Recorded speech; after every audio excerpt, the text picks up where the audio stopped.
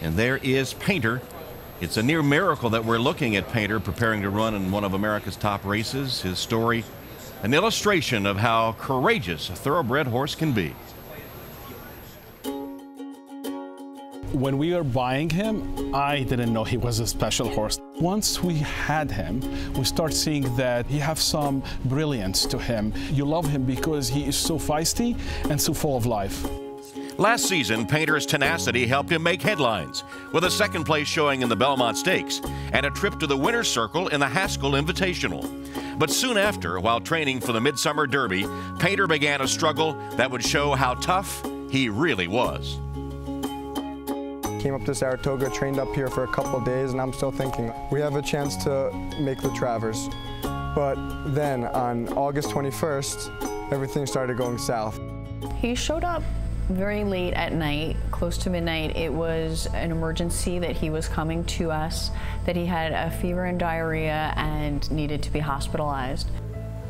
Paynter was taken to Upstate Equine Medical Center in nearby Schuylerville with what seemed to be a stomach virus, but turned out to be the beginning of a long search for answers. What was so frustrating with treating Paynter is that you would surmount one obstacle and then another one would crop up in its path. Everybody was quite worried about him. You know, there were times when we didn't think that he was going to make it.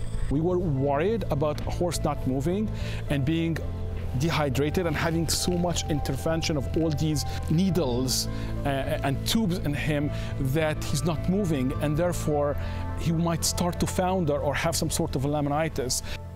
Laminitis, the condition that claimed the life of Kentucky Derby champion Barbaro, can arise from prolonged periods of bodily distress, putting Paynter at particularly great risk.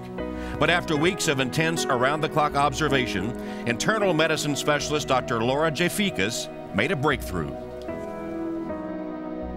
We were getting to the resolution of the issues. We just didn't know about the hidden abscess. That was Dr. Jafikas who found that, and that was an incredible ultrasonographic find.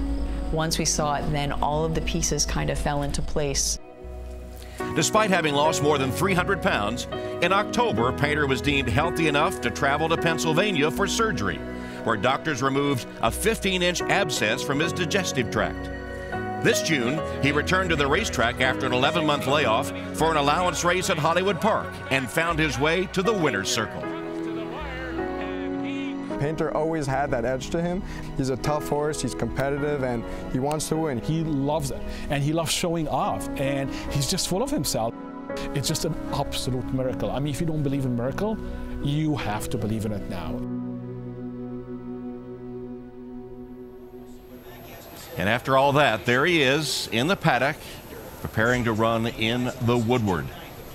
And his owner, Ahmed Zayat, is here on his 51st birthday.